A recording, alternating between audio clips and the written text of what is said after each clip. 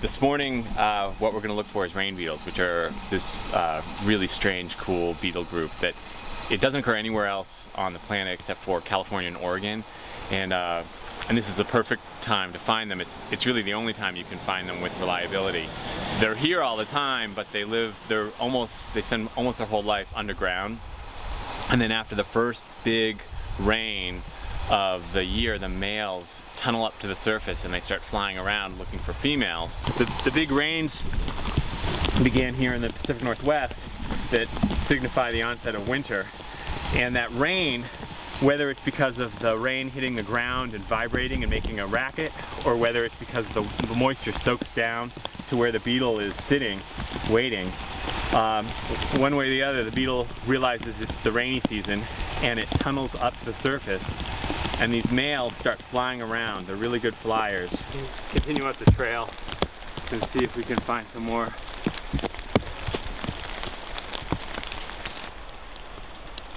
There should be a female around here somewhere. We've seen a bunch of males flying around, and what we're really looking for is like a little tiny hole in the forest floor. Okay, we've got something down here. So we've got here this hole in the ground. You can see, usually the first thing you see is the male. There's the male tunneling here in the ground.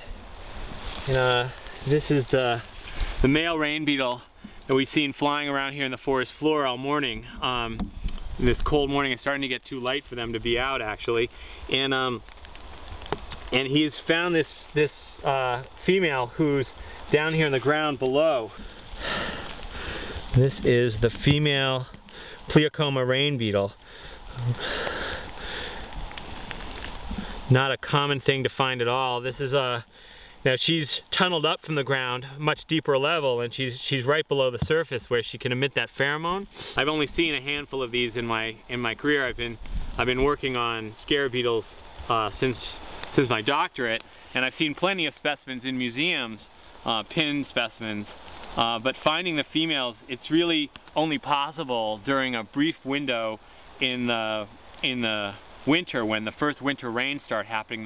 Now this is pretty common within insects that the male and female be different sizes. The female is much larger. She's filled with eggs, and fat bodies.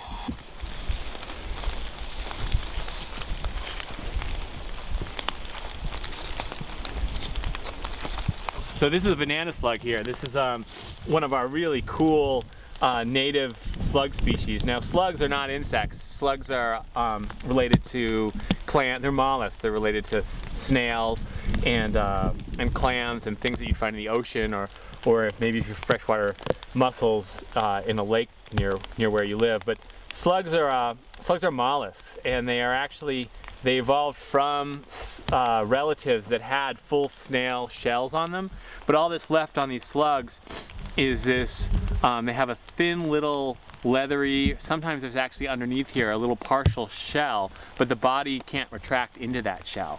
And they breathe through this totally great, they basically have lungs, and you'll see them open on the side of the body here, this big pore that'll pull air in. And these are called banana slugs, both because of the size and because they have this splotchy black on yellow pattern that looks kind of like a banana.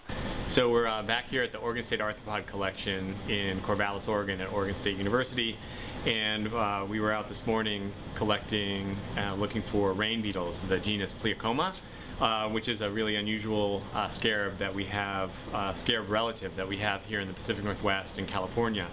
And you'll notice here we've got two males and a female. The two males are these shiny, dark, very animated individuals. They're much more active. They were flying this morning after the first rains.